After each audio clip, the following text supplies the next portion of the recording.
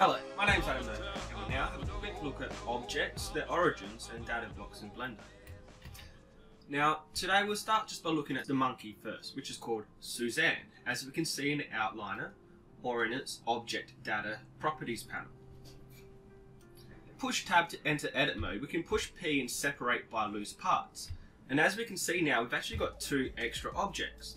That is because Suzanne is actually made of three separate mesh objects in one single object, all being joined together. Now we will name these objects appropriately for good practice, so we'll call this I left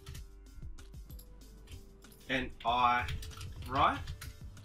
And if we now transform the monkey, grabbing it, rotating it or scaling it, you can see that the eyes do not follow the transformation of the monkey itself. What is often done is simply parenting one object to another. So if I select both of these eyes, then select the monkey last, the objects selected will be parented to the last object which was selected. Everything is now going to be parented to the monkey.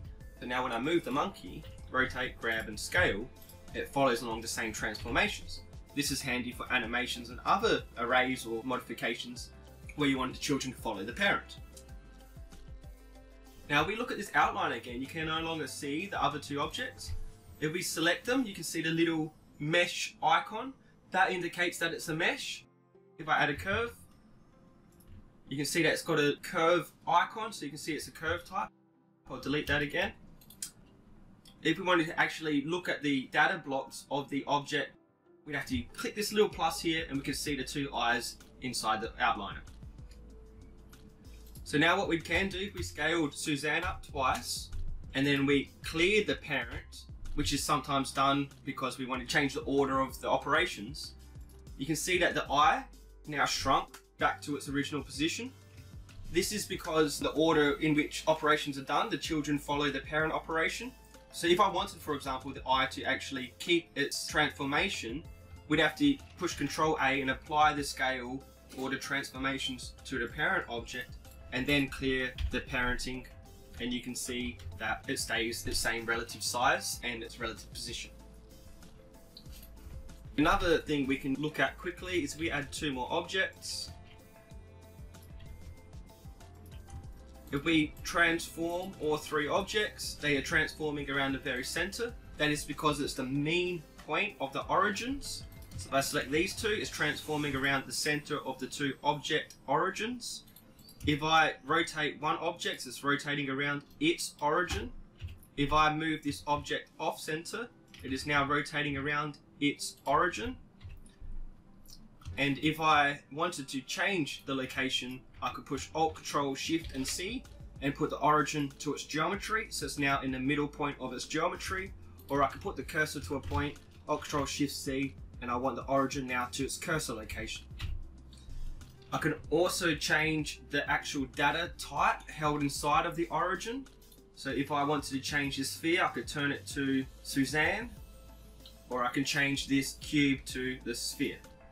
I can change the eye to Suzanne. As you may have seen there, my data blocks were a bit messy. This is because I had a trial run of this recording just before I done this one, and I didn't refresh by going File, New inside Blender. So all of these data blocks of the previous objects I used are still here, although they're not actually in the outliner itself. I can still access them. So you can access objects you've erased as long as you haven't exited and reopened it.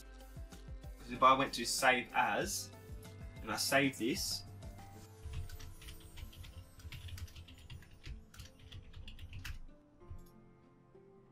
and then I reopened it, and I look down here, all of the data blocks of unused objects have now disappeared. The 0 there means 0 objects are currently in use of it. It has an F next to it, that means it will be saved regardless of whether it's in use or not. If I wanted to keep a data block of an object which is no longer in use, I could click F and that will save the data block. So you can click to save data of objects even though they're not in use. I hope that was helpful and thank you for watching.